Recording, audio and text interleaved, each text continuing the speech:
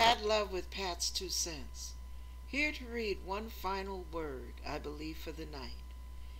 And this is for the world. Check this out. John 3:14-17. And as Moses lifted up the serpent in the wilderness, even so must the Son of Man be lifted up, that whosoever believeth in him should not perish, but have eternal life. For God so loved the world that he gave his only begotten Son, that whosoever believeth in him should not perish, but have everlasting life. For God sent not his Son into the world to condemn the world, but that the world through him might be saved. You know, I'm going to share a little something with you. A little revelation God shared with me years ago. Pat's 2 cents. All right. Years ago, when I was, let's see. It was, excuse me. I had gotten saved in 1981. And I ended up I got saved in 81. That's when I gave my heart to the Lord. 1982, around about there, I was reading a scripture. I was reading about the story of how God told Moses to lift the serpent up on a pole and set that pole up on a high hill. And the judgment God had sent to the Israelites was what they call fiery serpents, venomous snakes, were slithering all over the place, just randomly biting people, and everybody that got bit over time died. Well, when Moses interceded for them, God said, okay, you want to spare him? Make a brass serpent, stick it up on a pole, and put that sucker up on the top of a hill. And he told them where to put it. Everything. When I read that scripture, I kept looking up like, Lord, what were you thinking? That makes no sense. Why would you take the very thing that was killing them and make an image in the likeness of the thing that was killing them and put it up on a hill and then tell the people that were dying from the thing that was killing them to look up at the thing that looks like the thing that was killing them? I mean, I'm telling you, I was going cuckoo over this thing. And do you know, God and all his patience, he loves when we dig for truth. Even when we don't agree with him, he's cool with it. He knows who he is. But it gives him an opportunity to give us revelation. And that's what God did. He gave me revelation, and it blew my mind when he did. He explained to me in a mental split second. This was mental communication.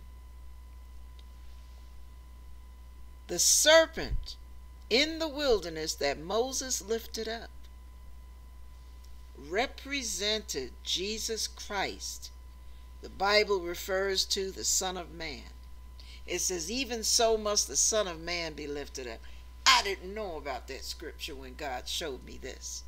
All I knew was I couldn't figure out why it had to be a brass serpent. Why couldn't it be an angel or something pretty?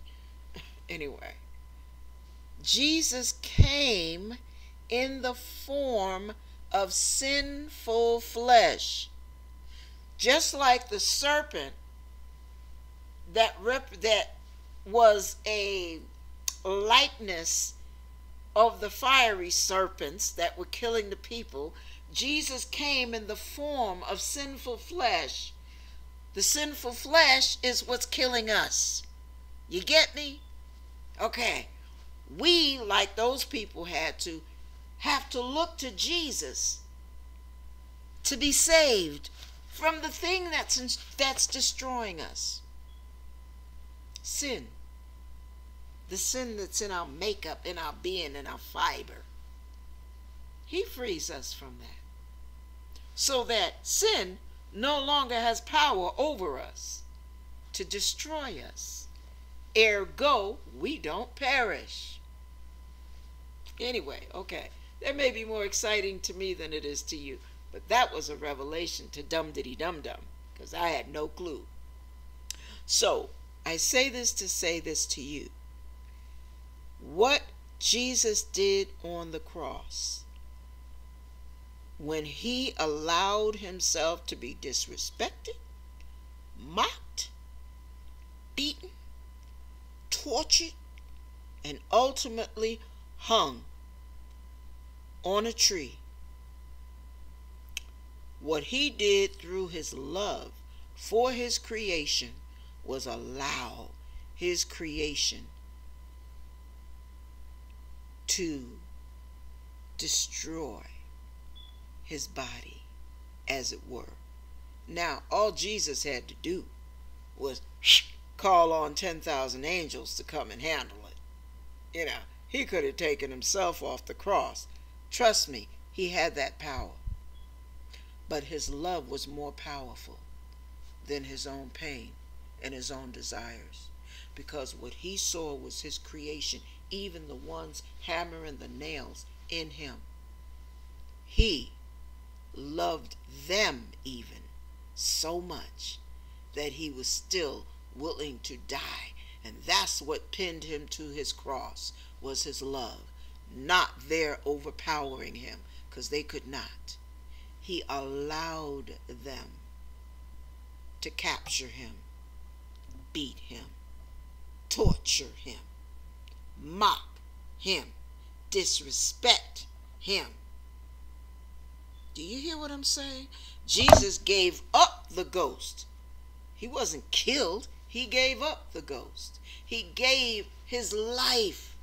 Do you hear what I'm saying?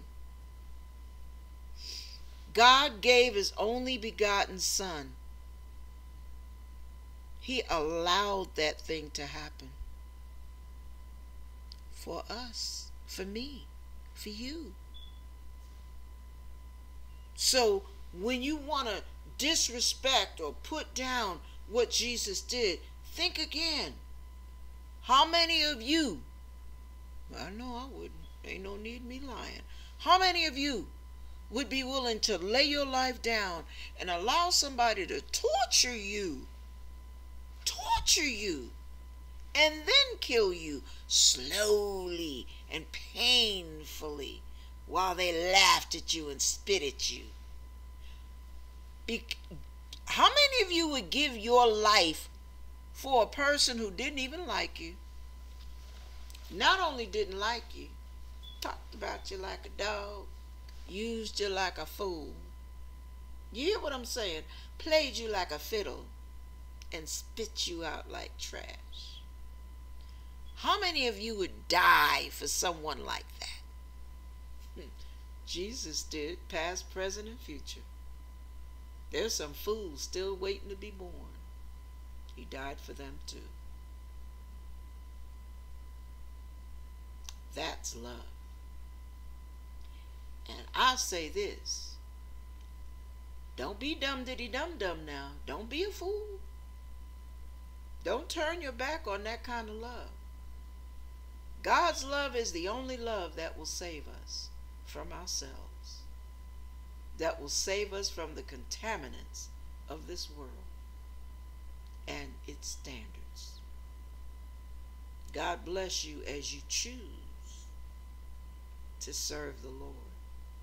God bless you as you make the right choice in time. Yeah. Don't dilly and dally. Say that prayer. Ask God to come into your life. Ask God to forgive you for your sins. Tell him you accept his Son, the Lord Jesus Christ, as your Savior. Ask God to fill you with his Holy Spirit, which will give you power to live in God's ways and forsake your own. And ask God to reveal his love to you as he heals your soul. God bless you.